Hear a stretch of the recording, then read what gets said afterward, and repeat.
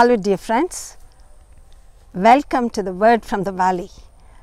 We are still in the apple garden showing you the apple's color is changing these days. It's become half red, but by the end of August you will have red apples all around. So we are continuing on the topic of forgiveness, and I want to tell you what happened sometime many years back. A doctor couple came to me and said, we have a 2-year-old child and we discovered my wife has become pregnant.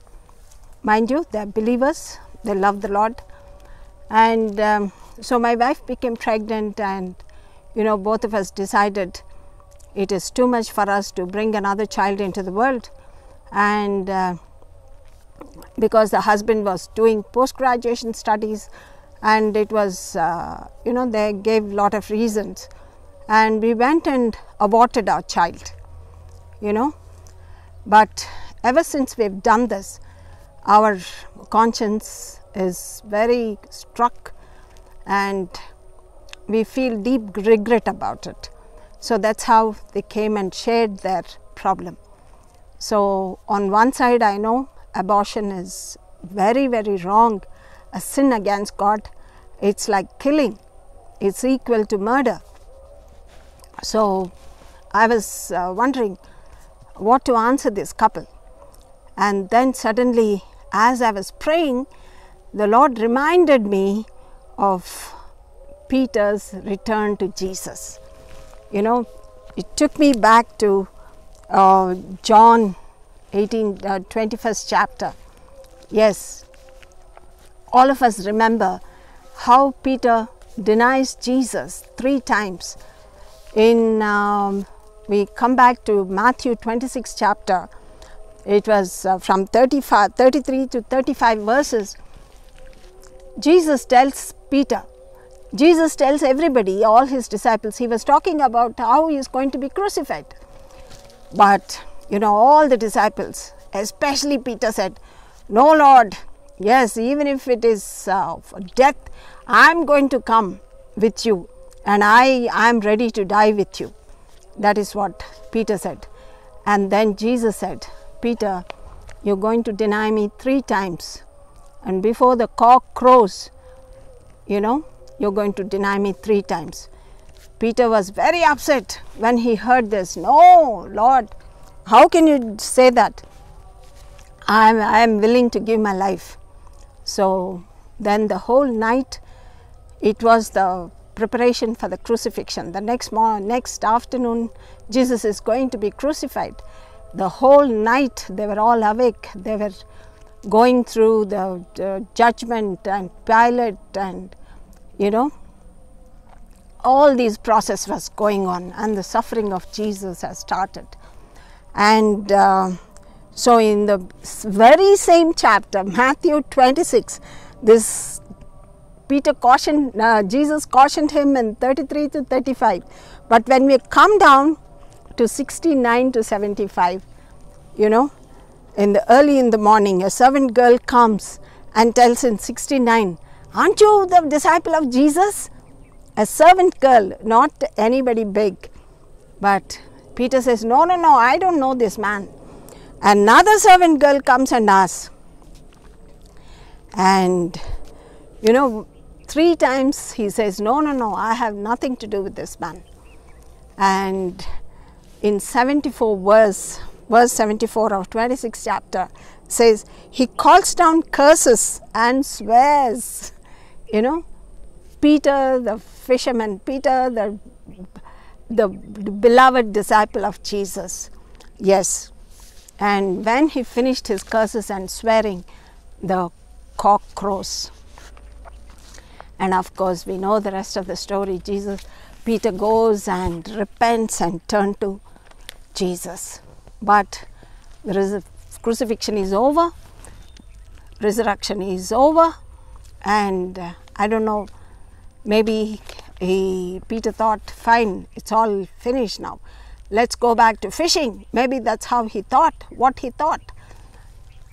As they labored the whole night, they couldn't find any fish. But then Jesus comes and meets him on the Galilean shore, and he straight comes to Peter and says, Peter, do you love me?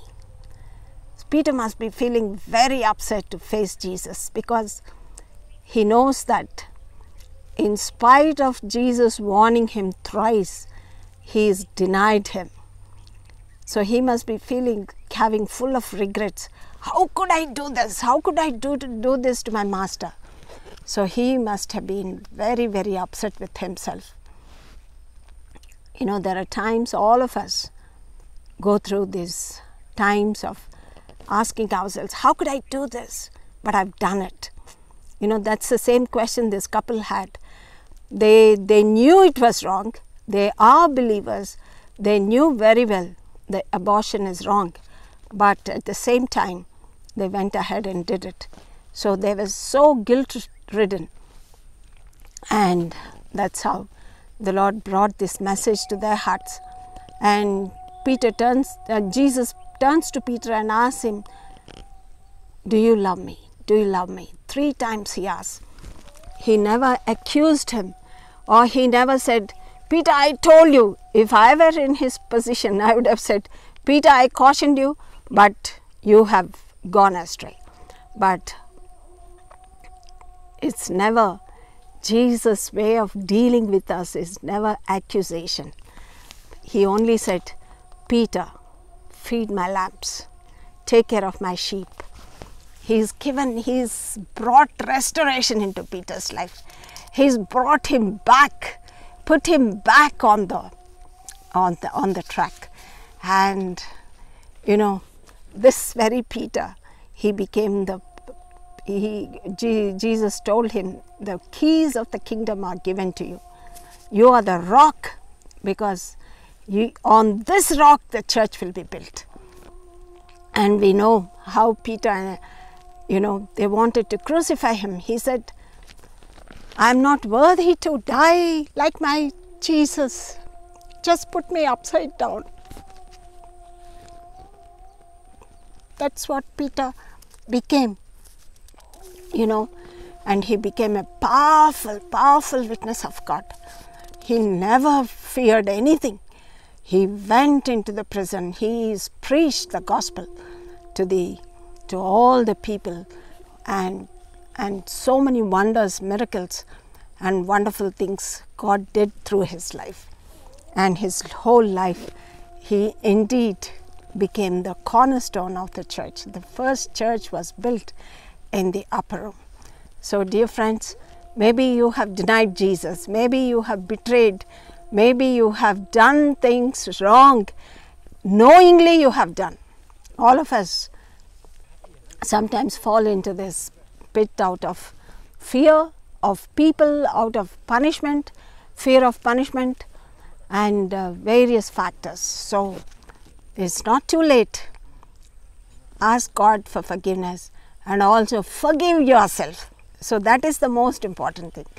Don't keep on regretting and saying, oh, I've done this, how could I do this? No, don't keep on going with this statement, but come to Jesus and ask for forgiveness and forgive yourself. God bless you. Let's pray. Father, we thank you, Jesus, how merciful you are, Lord. You forgive us and you help us to forgive ourselves. Lord, we thank you, Father. Yes, Lord, we have denied you many times. We haven't done things which we are supposed to do, Lord.